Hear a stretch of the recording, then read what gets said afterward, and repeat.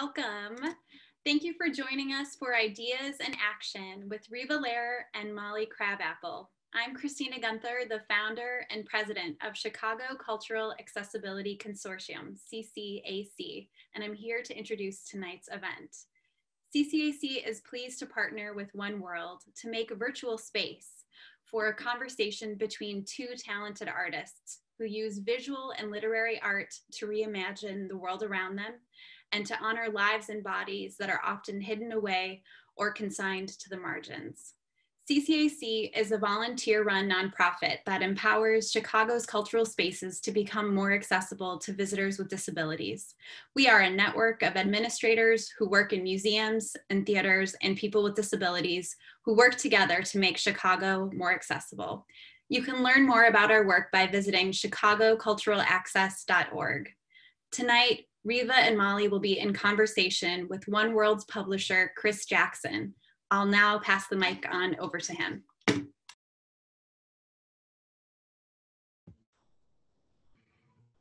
Hello there. This is Chris. I'm the publisher and editor-in-chief at One World Books here in New York. I'm really excited to have this conversation tonight with Riva Lehrer and Molly Crabapple. Let me quickly introduce both of them. They're two writers very dear to me. I'll start with Molly. Molly Crabapple is an artist and writer in New York. She's the author of two books, Drawing Blood and Brothers of the Gun, which was longlisted with Marwan Hisham, which was longlisted for a National Book Award in 2018. Her reportage has been published in the New York Times, New York Review of Books, the Paris Review, Vanity Fair, The Guardian, Rolling Stone, The New Yorker, and elsewhere. Her art is in the permanent collections of the Museum of Modern Art. She's currently a 2020 New American Fellow and a 2020 Bard Fellow at the Brooklyn Public Library. And her animated short, A Message from the Future, with Alexandria Ocasio-Cortez, has been nominated for an Emmy Award. And so welcome to Molly. Thank you so much for joining us. Oh man, my pleasure to be here, Chris. And I'd also like to introduce Riva Lehrer. Riva Lehrer is an artist, writer, and curator whose work focuses on issues of physical identity and the socially challenged body.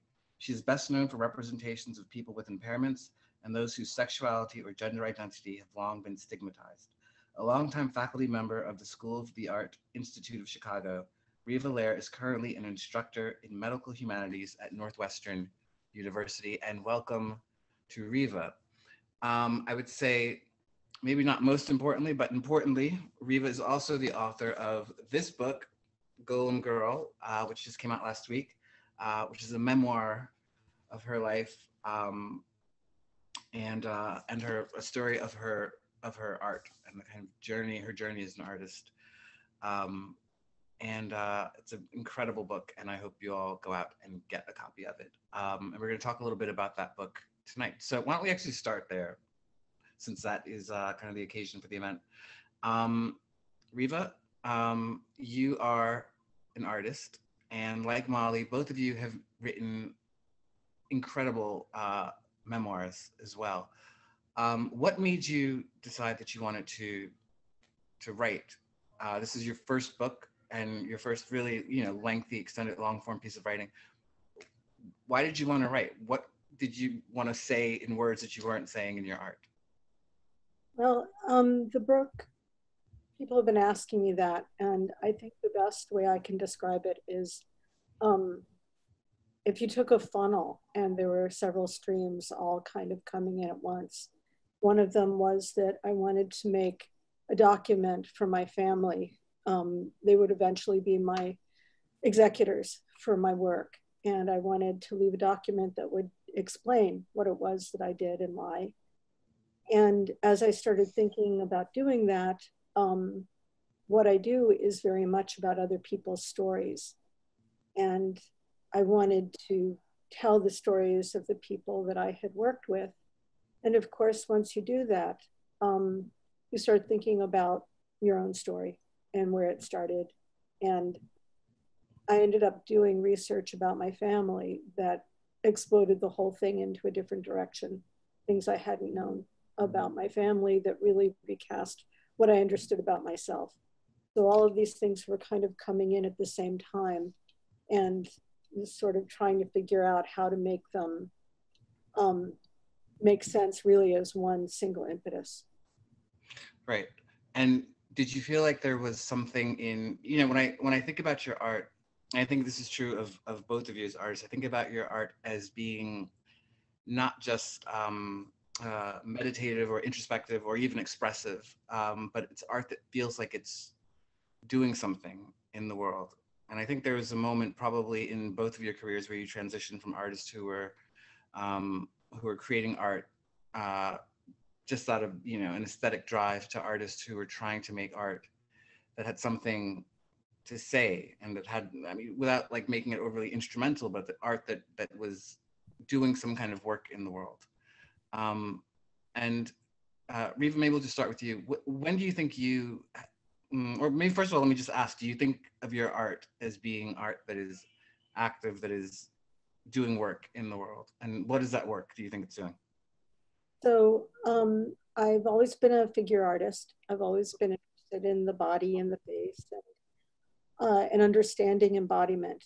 But what happened was that when I was doing the work that was compelling to me, which was exploring the kind of embodiment that you didn't see in art history very much, people who were very different.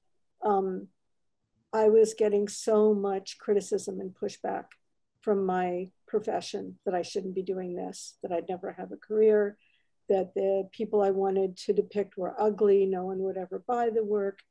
And I became so determined to not just push through that, but to do it in a way that was effective. So I think the negativity and the resistance really came together with the kind of negativity and way that I'd been made to feel as a person, that I was the same, that I was, shouldn't be seen, shouldn't be in public, was unacceptable. So as I started to make images that went into places that I at least had never seen before, people with impairments, people who deal with stigma all the time. It changed how I felt about being stigmatized. And so you end up with this kind of amazing spiral that, you know, as you're making images that your community is relating to and showing you that they really need those pictures, you're no longer just making pictures. You know that you're affecting people's lives, the people who are sitting for you, but also the people who are seeing it, who've always been presented with extremely demeaning and damaging images. So I think it was really that. Right, right. And when do you think that happened in the sort of trajectory of your career? Well, let me actually just pull back a little bit. I'm going to share something here on the screen, which is your work on the circle stories. And maybe you can just tell us a little bit about the origin of this series while I show some of the art. So I've been in art school twice. Yep, that's one of. So I was in art school and I was still getting a lot of resistance to my doing images, mainly about my own life at the time. And I was really in despair. And a friend of mine invited me to join something called the Chicago Disability Arts Collective, which sounded horrible to me and I didn't want to go. And I tried to get out of it, but that particular friend is not someone you can say no to. So I ended up attending these meetings, and the people in the meetings, they were all people with impairments. They were all people who were either performers or writers. And their take on impairment was not like anything I'd ever seen. This was in 1995.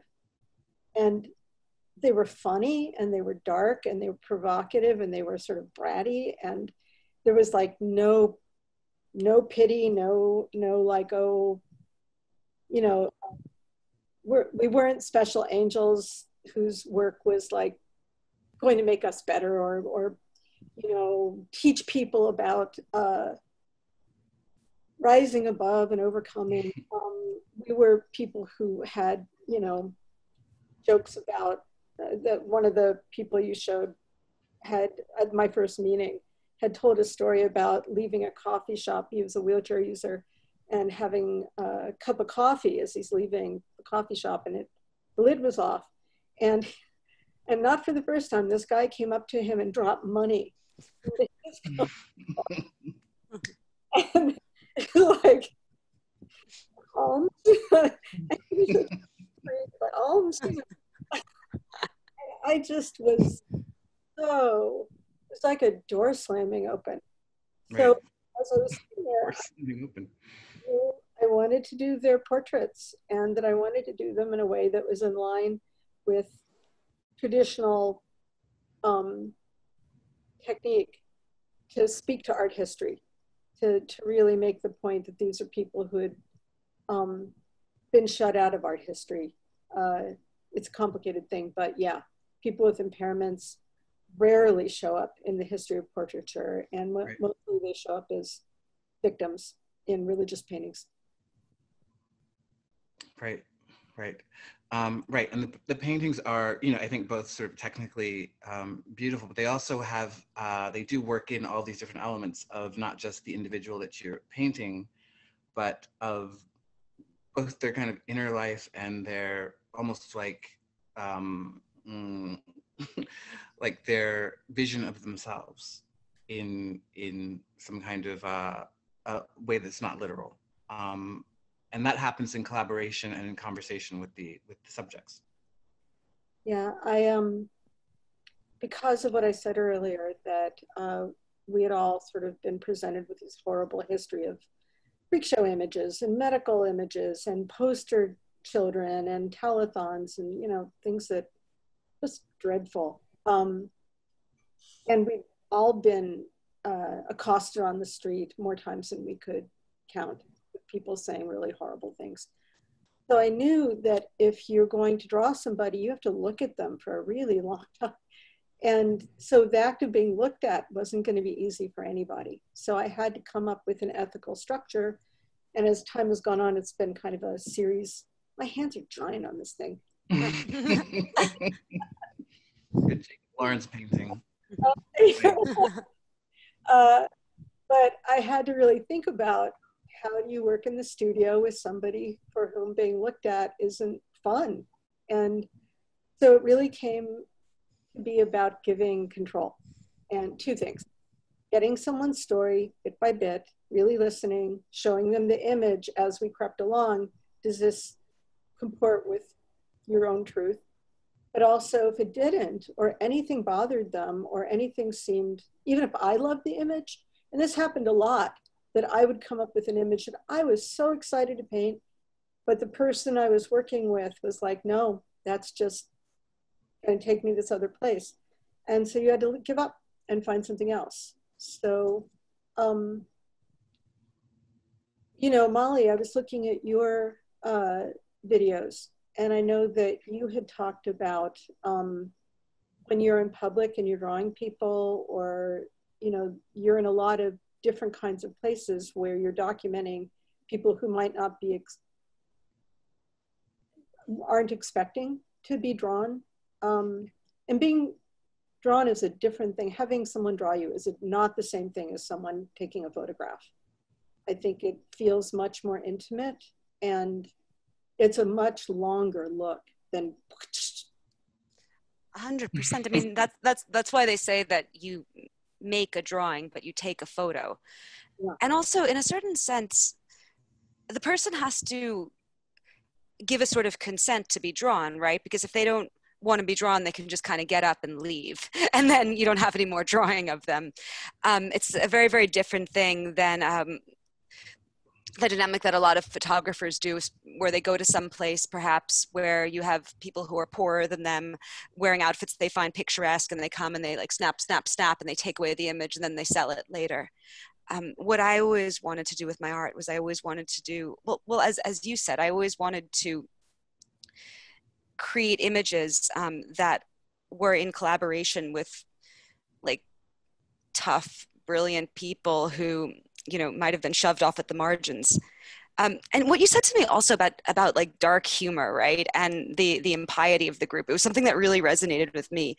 My last book I did with an amazing Syrian writer named Marwan Hisham, who's, oh dude, he's like one of my best friends and also one of the champions of gallows wit. But, you know, Marwan, he stayed in Raqqa after it was taken over by ISIS. He stayed through the beginning of the American bombing campaign. And then later he left. And when we would hang out, he would always tell me that what he hated was he hated the way that people would talk about Syrians. They would talk about them either as like terrorists or, you know, which is one thing, but even worse, they talk about them as these pitiful, helpless children that just needed, you know, some Western NGO to tell them how to pull up their own pants and tie their own shoes because they were just that helpless and stupid, you know? They just needed sort of a hug and some instruction from the West. And when we were working together on Brothers of the Gun, and when we were doing the art for that, and that art was just as collaborative as the writing was, we wanted so much to fight back against that. We wanted to create pictures that were as rich and human and fraught and complicated as any person deserves to be portrayed. Yeah, you want to get not just the facts, you want to get the sort of miasma of life. Exactly. The other thing that like really, when I was... Yeah, and you know, no, please go ahead. I'm sorry. Oh, sorry. When I was looking at your work, Riva, there's not a lot of people now that have the chops to draw like you do. In addition to drawing, you know, people with disabilities, right? People with impairments. The other thing that's unusual about the work is that you draw like a classicist. Like you draw like someone who can actually draw and paint, you know, which isn't something that necessarily is super prized and certainly was not super prized in the 90s. But it's something that I love, and it's like what I think the best art is. Why did you choose to do stuff that's figurative? Because people will ask like me that, like, why did I do this sort of illustrative work as opposed to, I don't know, doing some sort of abstract swirly swirls? But why did you do figurative work? Well, I started school in the 70s, and being a man was like, I may as well have decided to, I don't know, go be a fur trapper in downtown. Burn the witch, you know. And you know, but you know, I grew up in the hospital, and as I've written and talked about, I didn't come home till I was 2, and then I went back again, and my mother kept me inside a lot. And it's not that I never went outside, but in the most emotional parts of my life, the places where I was the most vulnerable, usually, I was in small rooms with people who were bigger than me and older than me and in control of my body. And I felt like I had to understand faces, and I had to understand language, and I had to understand just the whole like I'm very, very aware of body language, and I've studied body language. And I think that when something really is imperative to your survival, you just become really sensitive to it. And, you know, when I started school and people were doing still lives and stuff, I like, okay, you know, I need to learn how to do that. You do need to learn how to draw things other than people. But it seems so pointless. Like, I've never been somebody who is in love with formal considerations. I have my own. But I want to make work that is worth giving your life to. And there's a lot of work out there that I don't understand, that that's how you're spending your life. And it's not that I think that the work has to be political, but it seems to me so often like that work didn't exist. Sucks, okay? But I know that work needs to exist. And, you know, it's not always figurative, but very often, very often. is figurative, because, you know, our bodies are our primary language. That's really interesting. I'm sorry, please go ahead. One of my good friends, he once told me that you know that something is art if the apocalypse happens and then 800 years later someone digs it out of the ash and they feel wonder at it, without knowing any of the context, without knowing, you know, where it came from, but they just look at it and they see something miraculous. And I feel like, you know, figurative work, and like really good figurative work, it does that. It's the language that communicates across time. It's not something you need to go to art school for. It's not something, you know, you need a PhD for. It's something that even if someone very different than you sees that thing held in the streets or sees that thing in the rubble of a bombed out building, they know it's something real. And I love what you say about art that's worth giving your life to.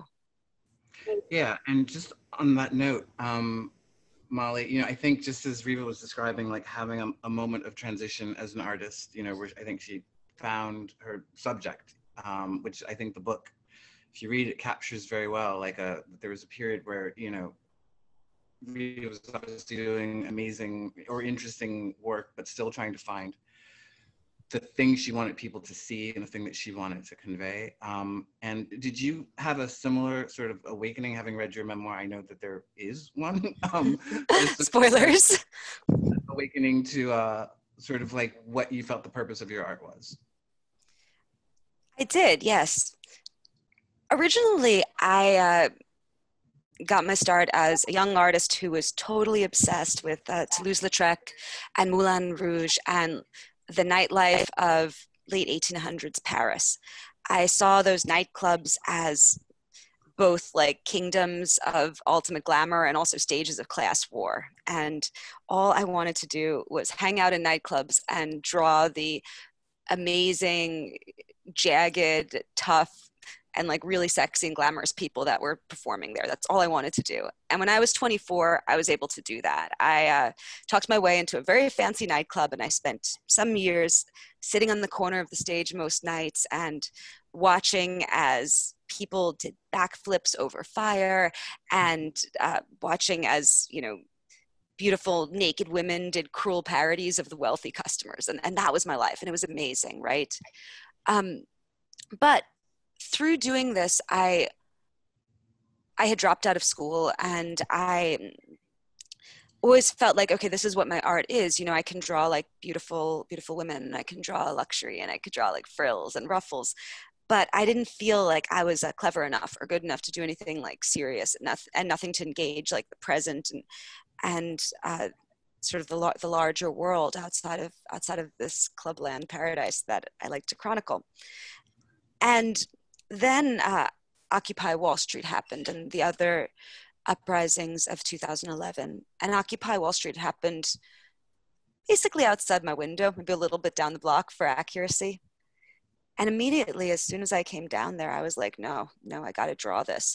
And I got to throw out all the ruffles and all the frills and all of the ways that I would hide in the costume of the past, because I want to draw the present, because the present is raw and bloody and beautiful, and cops are beating up my friends on the street, and I can hear people screaming from my window chants against the wealthy bastards that destroyed the world, and I want to capture that all, right?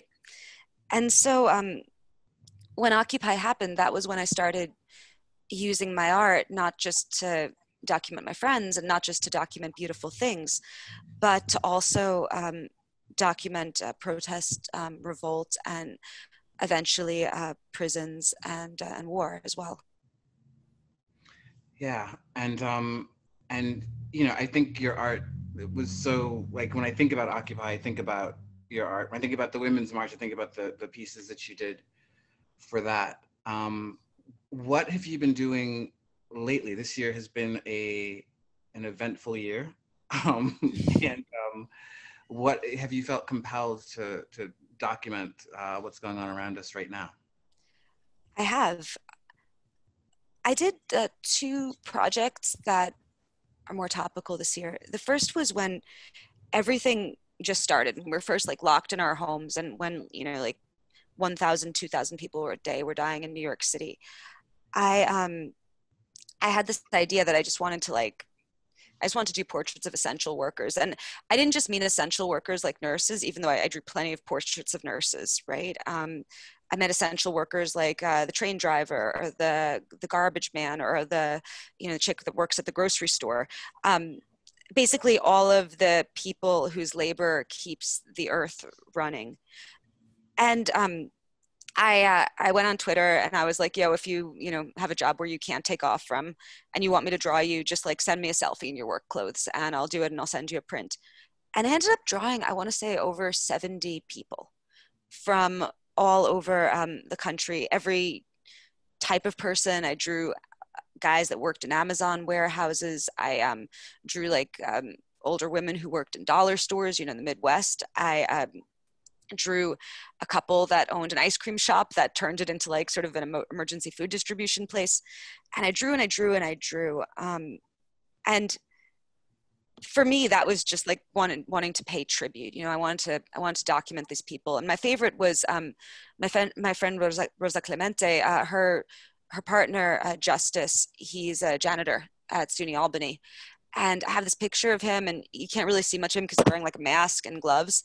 And I wrote this line from this famous Puerto Rican poet, which is Gloria a las manos que trabajan, glory to the hands that work. And that was my sort of workers tribute thing. The other thing that I did was when the Black Lives Matter uprising kicked off, I just started going into the streets and taking as many photos as I could and then drawing from those photos. And I have like a bunch of sketches that I've done from them. Some of them I published in the New York Review of Books. I don't know, some of them, I don't know, don't you ever just like, you get greedy, right? And you just want to draw the world because it's in front of you and you don't even necessarily have like a professional project. You just want to draw it and get it down and try to get it as like true as you can. I have a bunch of sketches that I've begun from the last night at the City Hall encampment before all the NGOs came out or before all the NGOs pulled out, when these teenagers, they built barricades and behind the barricades, they built more barricades out of their bikes. And behind that, they had girls with their arms linked up wearing helmets. And behind that, they had a dance party. And it was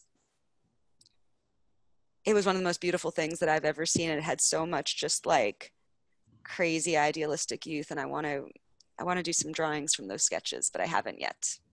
That's really great. But I just want to throw out to the audience that you should feel free to put questions in the, I think the Q&A rather than the chat. And we'll entertain some questions at the end. Riva, I just want to talk to you about like this past year and what it's been like for you as an artist, particularly as a portrait artist, and how you've been able to, and also someone who, is in a sort of vulnerable population as we've gone through this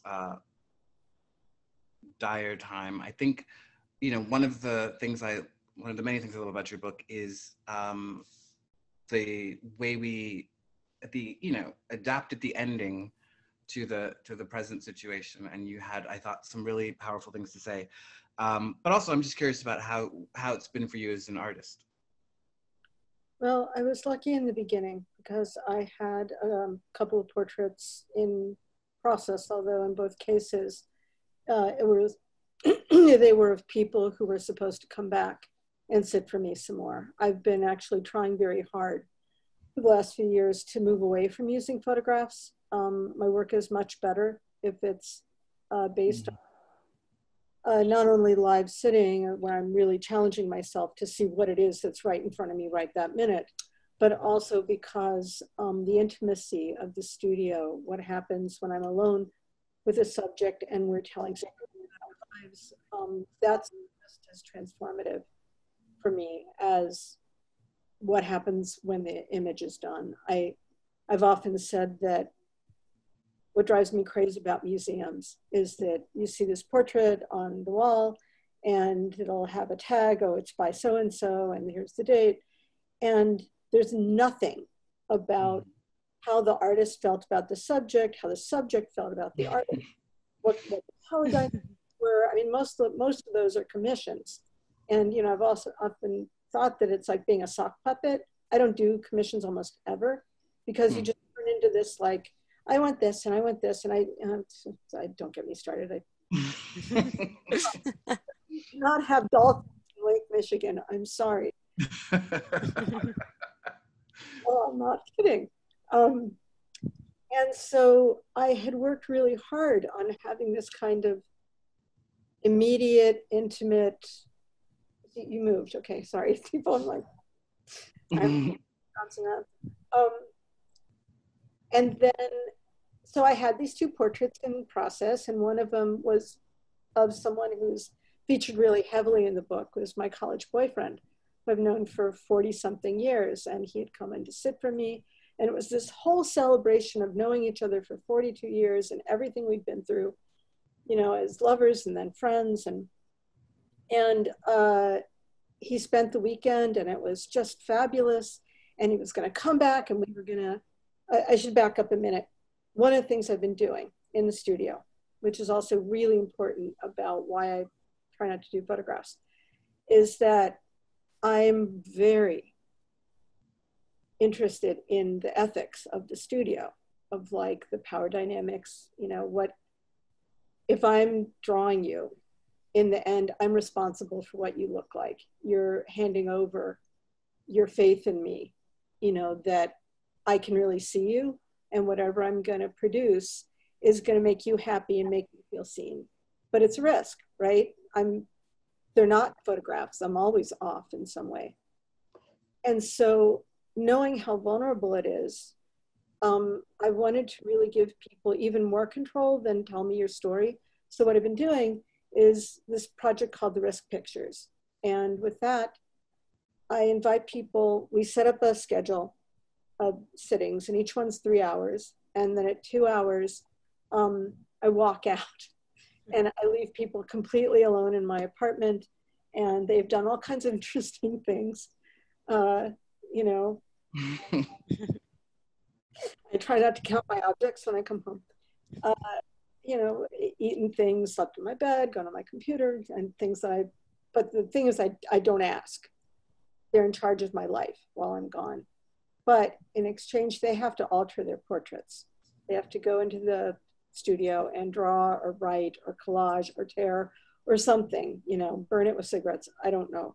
But they have to take responsibility for their own image for that hour. And then we do it over and over. So I was in the middle of this with William, and then I was also in the middle of this with the novelist Achille Bejas, and kaboom, here comes the Iron Curtain of the virus. And so first what I had to do was find ways to ship them pieces of the portraits. This stuff is now on my website, the finished pieces. I was shipping them pieces that they could like do something to, ship back to me. It was not easy. And then I had to figure out how to attach it, or there were different techniques. And that took me a few months into the pandemic. And then I started to panic because I couldn't invite anybody else in. And it's dangerous for me to be out. I mean, I do go places because I have to. I don't have an assistant. And so I have to do some of my own shopping and stuff. But like, I can't go to the protests. It's, if I get the virus, that's the end of me. So, and just physically, I can't carry a studio kit where I go. I've never been able to do plein air stuff, Molly, very much at all, because I can't carry the supplies with me. So everything has almost always been in my studio.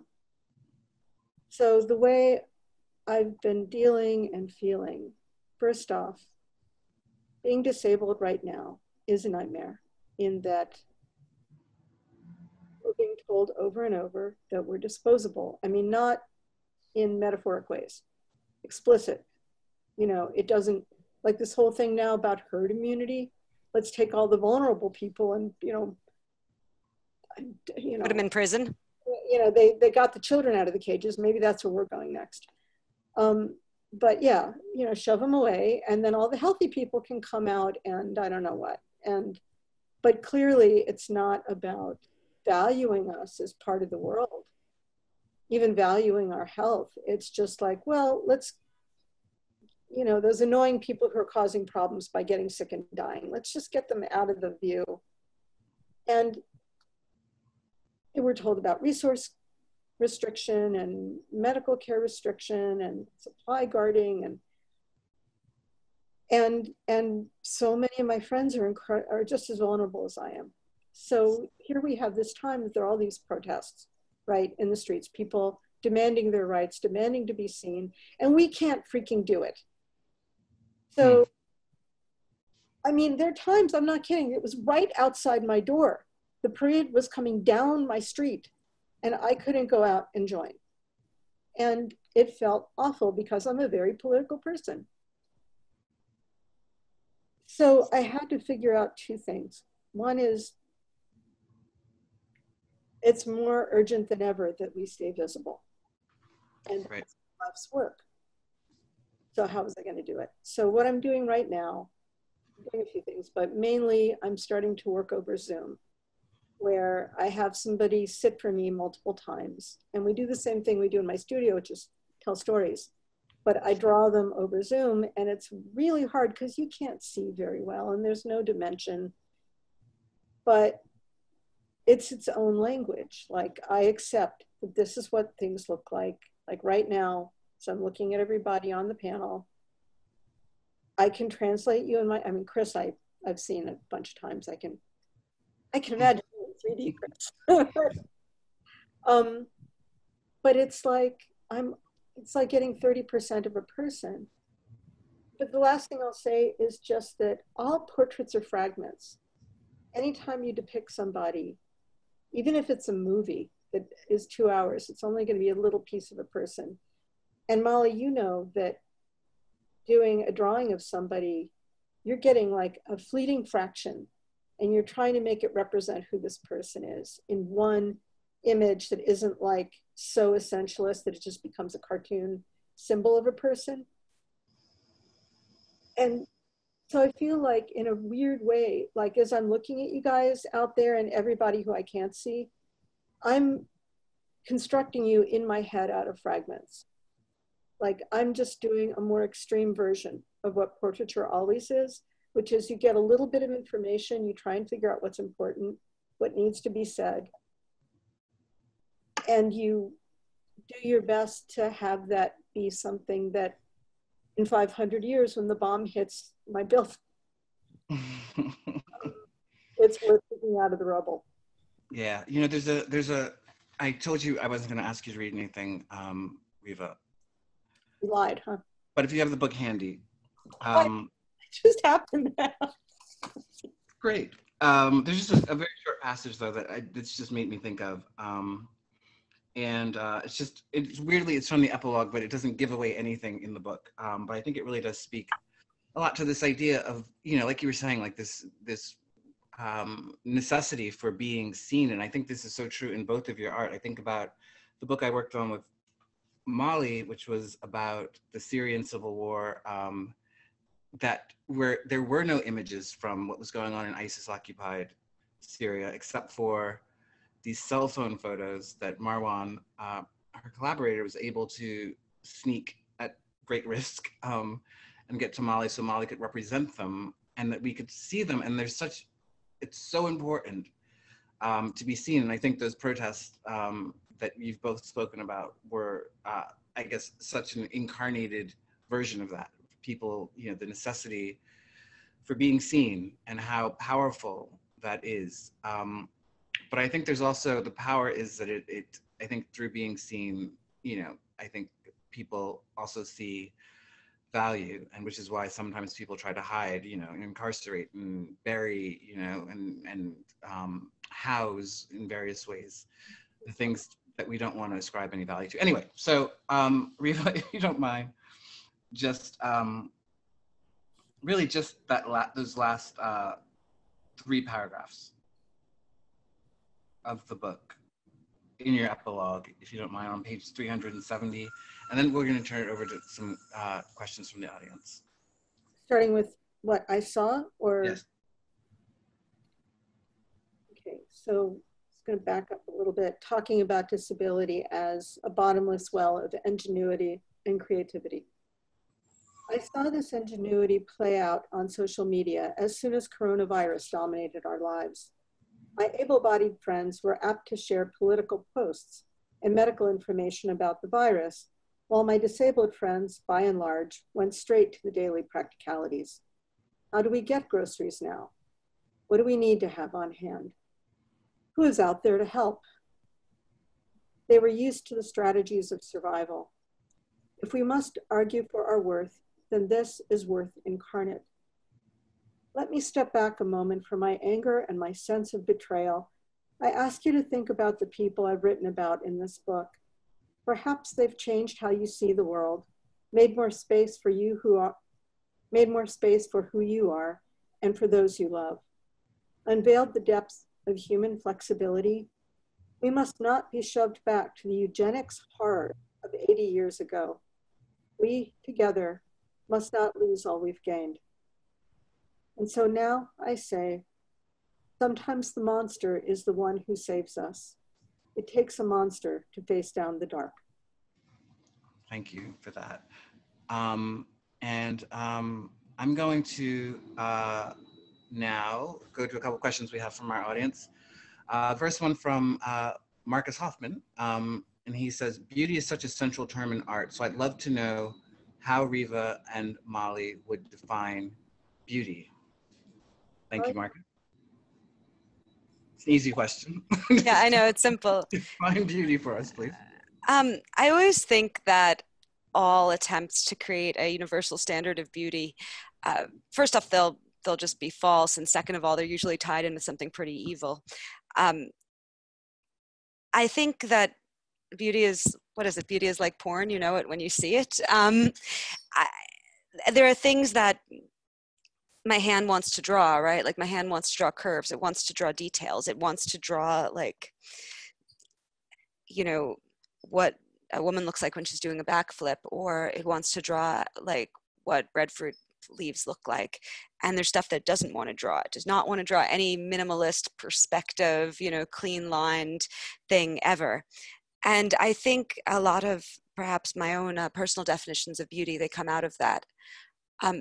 I suppose instead of beauty, I like to think more of what I want to accomplish with my work, which is to show people a world that is richer and more complicated above all than they ever thought possible, more marvelous maybe. Not in the sense of being nice, but in the sense of marvels. Right, that's beautiful. Beautiful. Riva?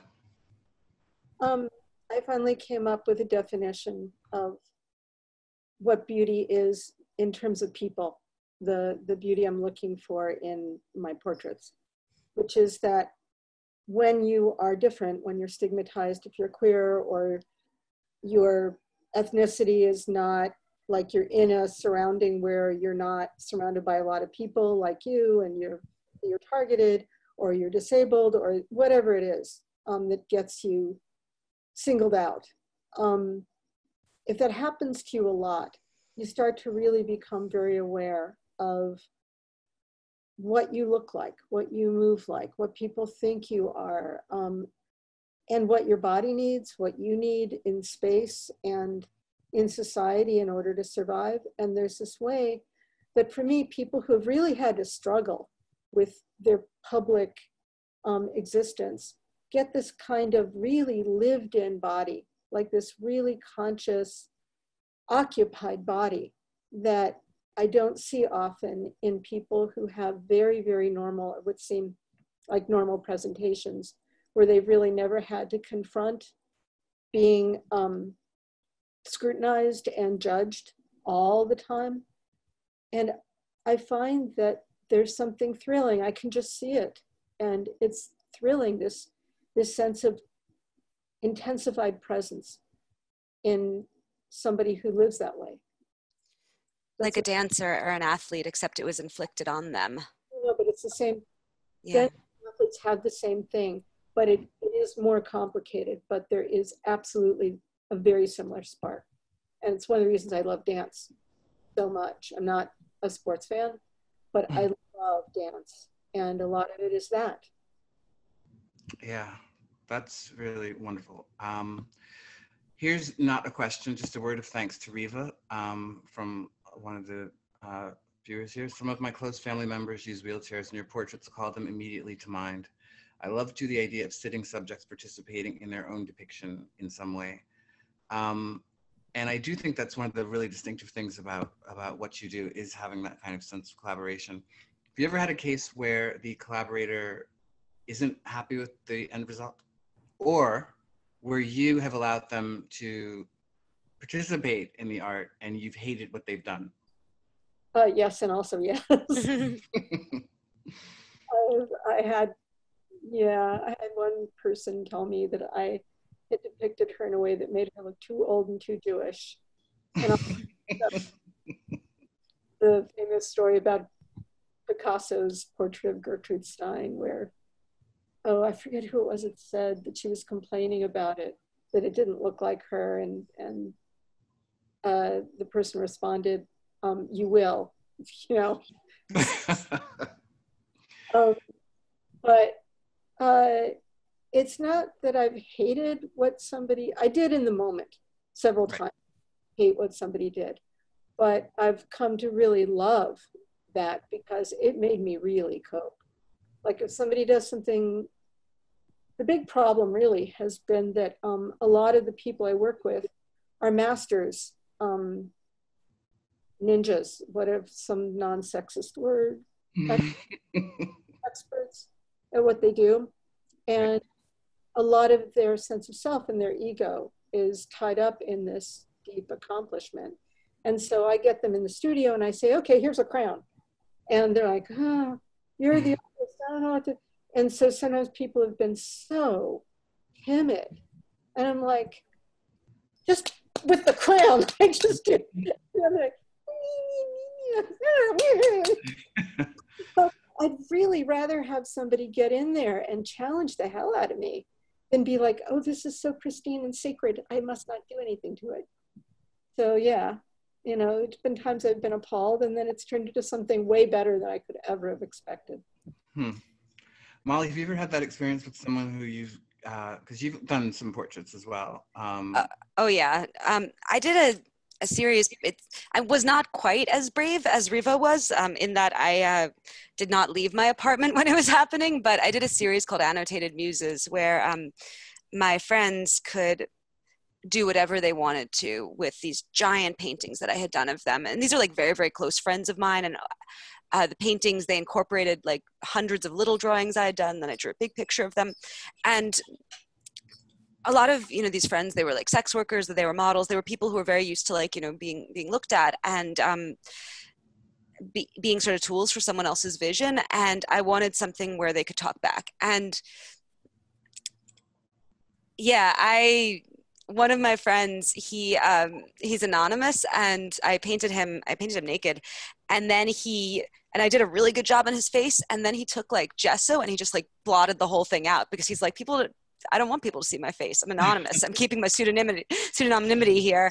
And one part of me, I was like, oh my God, look at all of those hours. Those hours have been lost. But then the other part of me, so I really feel like any mark, if done with sufficient swagger, is a good mark. And he had such swagger, the way that he like completely effaced his face, that I liked it. And yeah, I've had a million people say they didn't like my drawings. I mean, I draw a lot of women whose job it is to be like beautiful and looked at, and because of that, they're incredibly picky, and they think I made their nose too big, and they think I made them look old, and they want to kill me, and they, you know, they think I did something vindictively, and why did I make their arms so thick, and blah blah blah, and it kind of goes with the territory, and sometimes they're right. Sometimes they're not right, but I tend not to put out anything into the world that people really hate, unless they're a bad person. If they're a bad person, I mean, I'll draw things people hate. Like I drew in Guantanamo Bay, and I drew, you know, military people that like work on the prison, and they didn't have any consent in how they were drawn. That they didn't get to choose that. Right. All right. So Riva, a question for you. How does the story of the Golem relate to artistic production? You've spoken about disability and embodiment, but I wonder about the part where the golem was created by someone else and enlivened by magic or mystery of God and or the supernatural. So you write about this in the book. You sort of flesh out the metaphor, but is that I should flesh out the monster right now? Or? No, just answer however you want. Well, the relationship of the golem to the book and to the story is that, so if I say this, I'm not trying to medicalize my story. My book is not a medical travelogue. It's not about enduring it's not about enduring that. But I've had, I think, 46 surgeries now. And the reason I mention that is that my body's been redefined since I was born. Changed and changed and changed and changed and changed. And there's still chances it'll be changed again if I survive the pandemic. And there's a way that you become not exactly detached, but my form is never permanent, and I know that. And so I feel like a creation. That's the first thing, is I feel like I was created and built and sculpted by lots of doctors, and there's scars all over my body. And I think of them as the signatures of all of my sculptors, literally. And so the first level is just what it feels like to be created, and then to be told that you are deformed, ugly, should be different, should walk different, should look different. My body's always been seen as a failure in a lot of ways. A success in that it survived, but a failure in that it should have been something else. And the golem, when the golem is built, it's to save, so the story is that Rabbi Judah Loewy ben Betzalel, who's a 16th century wonder rabbi in Prague, hears that there's going to be a pogrom of peasantry, whatever, Cossacks, who are going to come and attack the Jews of the sort of Jewish sector of Prague. And this would happen on a regular basis, but this was supposed to be particularly brutal. So he prayed on what to do about it. And he got this vision that he should go down to the riverside, the Vlatva River, and build a monster. And so he brings and that the monster will protect the Jews. And so he builds this thing, and he puts mystical words in its mouth, and he puts the word for truth on its forehead. And the monster rises up and does the rabbi's bidding and rounds up all the peasants and the Cossacks and puts them in jail. There are different versions of this, or a lot of versions of this, but this one I'll say puts them in jail. But each time it comes back, it's bigger and it's less able to be controlled. And finally, the monster is having its own feelings, its own desires. In some versions, it's starting to lust for the rabbi's daughter. In some versions, it wants to be incorporated in the synagogue. It wants to start learning, and it wants to be part of the minions. Like a lot of different versions, but it no longer is there just to, do the rabbi's bidding. And so the rabbi tricks it to bend down, because it's so big now that the rabbi can't reach its head anymore. So he tricks it to bend down, and he goes like this, and he wipes off the first letter of Emet. And so what you're left with is Met. And the monster falls down into a heap of mud. And so I was thinking, all of the stories in our culture of created beings, whether it's Frankenstein or Mr. Data or, a million robot stories, and they're always built for somebody else's purpose, right? And if they start to experience hubris, it's an enormous threat. And usually then it's disassembled or killed or something.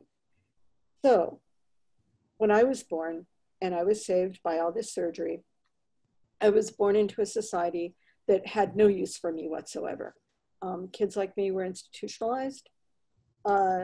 if we even lived that long. A lot of times we weren't even operated on because the idea was that enjoy the baby while you have it. The baby's going to die. And if the baby survived, then it would go into an institution. And we weren't destined for jobs or careers or college or marriage or families or anything visible whatsoever. A lot of us, I've done some research, a lot of kids never even made it to institution. They'd sort of be up in somebody's attic or back bedroom or something. And you never saw them. You know, it's like the Kennedys with their disabled, you know, I can't remember what the Kennedy sister's name was, but no one ever saw her. She was institutionalized. I believe she had Down syndrome. And so there I am, I'm this monster, I'm this deformity that's been saved for nothing. And so the purpose that I served was to let science figure out how to move forward, and because my parents loved me. But other than that, I and my generation, for the most part, were not born into a place where we could have our own purpose. We were there because somebody else decided we should be there, and then that was a dead end road. Right. And how does that connect though to you as a creator, having become like being both the created and now through your art, a creator? Well, I think of myself first off as a monster that has not just had to invent my purpose, but that I see this in the lives of a lot of people around me. But also that monsters are very interesting. They often open up spaces of permission to think about something that's unspeakable or hard to grapple with. And the main thing they do is they violate boundaries. This is what I love about monsters. They're always a conflation of at least two states, like human, animal, human, robot, life, alive or dead, or, you know, something like that. And then the way they act violates boundaries. Like they slime and they spit and they bite and they, you know, mystically beam little police at your brain. And so that's also something that people think disabled people do, that we are infectious, that we're a threat to have around, that somehow being around us is going to compromise the health of the able-bodied. And so I want to be in that space. I want to make pictures and live a life that in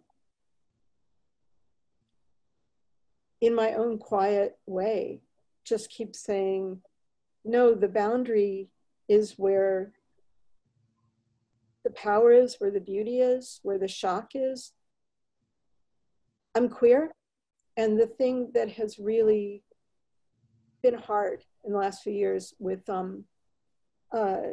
marriage equality is that as we became possessors of an official right, we also at the time lost a lot of our ability to question and shock. We became domesticated and normalized and, you know, much less able to bring into question the tropes of heteronormativity, because we're purchasing them at Target. And I don't want that. I think the monster state is so much more useful. Yeah. I have a question for you, Riva. Sure. What's another future for the Golem? One where the rabbi isn't able to wipe the Aleph off his head? One where he gets to grow bigger and bigger and more uncontrolled? Have you ever thought of that? The other way it could have gone with the Golem? The Golem became voracious, but not voracious in the stories I've read, where in that period before he's destroyed, he's feeling all of these powerful feelings like love and curiosity and lust and the desire to join humanity and questioning what it means to exist. And he's just this whirlwind of like, what, why, what, why, what, why? And I like to think of like a monster who just becomes this like entity of questioning.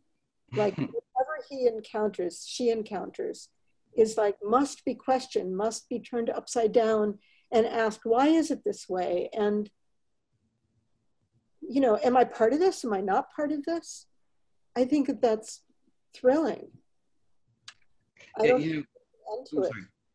Yeah, there's a couple of questions in that. This is really interesting, I think, segue, because there's a couple of questions about museums, about where art is shown, and I know, Molly, that there is a relationship between your art and street art, and the kind of art that just is, even in this period of pandemic, is sort of all over, you know, downtown Manhattan and Brooklyn, is art everywhere, you know, now. I think a lot of it came out of, you know, the people in the street during the protests. Where, and this is a question for both of you, because this is a question here in the chat, would be the ideal place to see your art? Like, if you were, first of all, is there a museum or even an outdoor space or an ideal space to see art for you? And where would be the ideal place for your art to be seen? Someone's home, on the street, and where are you? I mean, I think one of the problems with the world now is that art has been so confined, you know, to special art spaces, which means that the rest of the world is a non-art space where there should be no art. You know, art needs to be like a dead butterfly, right, in the art space.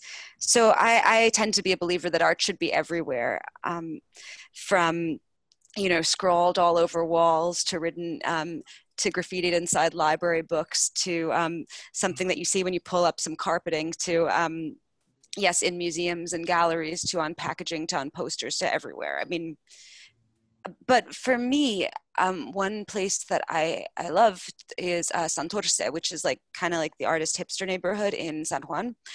And it has some of the most stunning street art in the world, and like mean street art too. Like, I mean, all, like, you know, when you're a colony, right, and you don't have a lot of power to control your own destiny, at the very least you can make the bastards pay by drawing them that way, you know.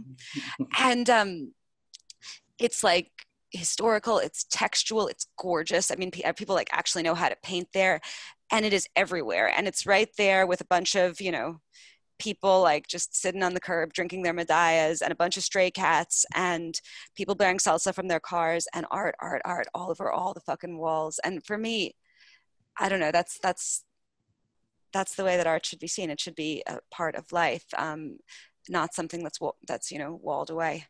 Mm-hmm. Mm-hmm. Riva? Well, just for a moment, Molly, I've been looking at a lot of the work in Brothers of the Yes. Catholic Brothers. And I've seen a lot of what I assume is influence of underground comics and even Mad Magazine.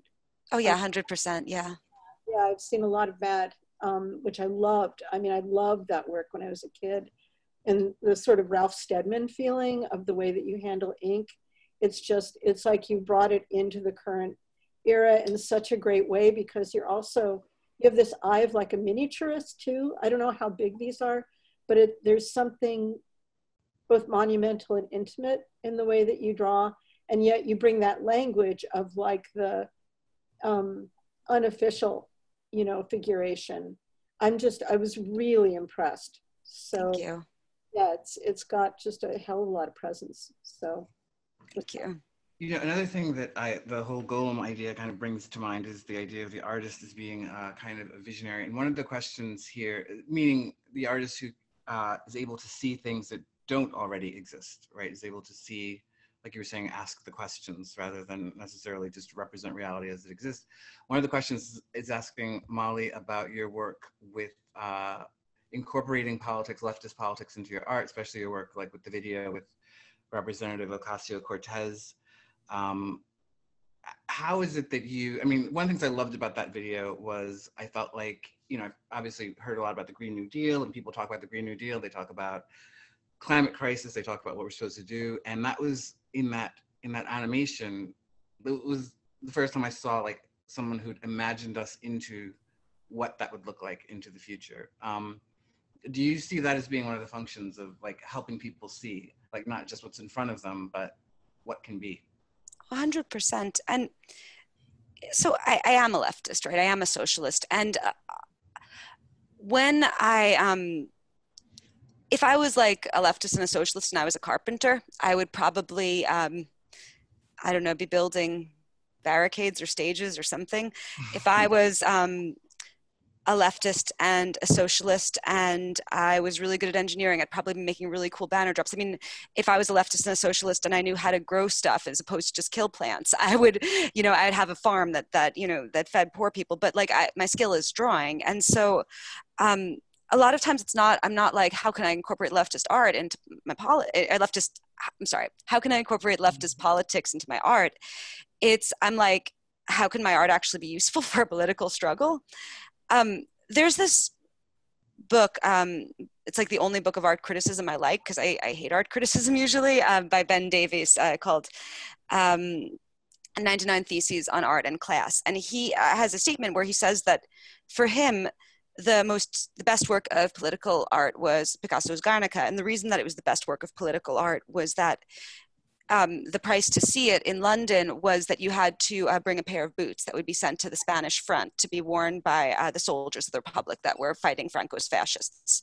And that in the course of this art being shown, it had raised thousands of boots that were sent to the front. And I think like there's good art and bad art. I'm not one of those people that thinks, all art has to be political. I think that lends to some pretty bad poster art if you start going down that route. But I do think that your art can be used for political struggles, and you can kind of measure the utility of it. Now with working with AOC, yeah, that's what we were trying to do. Me and AOC and Naomi and Avi and the team. We wanted to take these ideas that everyone was saying were unrealistic, that you couldn't do them. They were like trivializing that. The Republicans were trivializing them. They were making up stupid caricatures of them, and show them in a way that like both was, gorgeous and enticing, but also was related to the world as it currently is. It wasn't like some flying car, Dubai with solar panels thing. That was why I set the last shot, not in like, glass-walled future city. I set it in the Grand Concourse in the Bronx, just in a Grand Concourse with some more trees and solar panels and public transit. Yeah, I thought it was an amazing piece.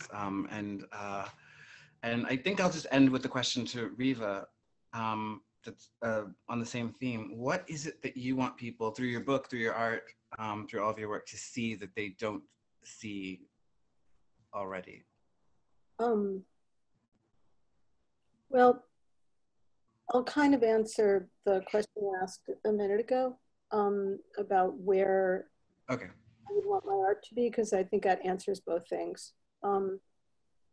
In a weird way, I want to be in the museums, because if you look at the history of Western painting, it's still out there making us think that certain things are beautiful and this is how we should look, and this is how, portraits, classical portraits don't just teach beauty, they teach comportment and behavior and power, how to signal power, and all of these things that you can just trace immediately to movies and TV and contemporary photography. And so what I want is to have images, either my images or images like mine doing something similar, to be in there, spaced in there, challenging in there, so that you can see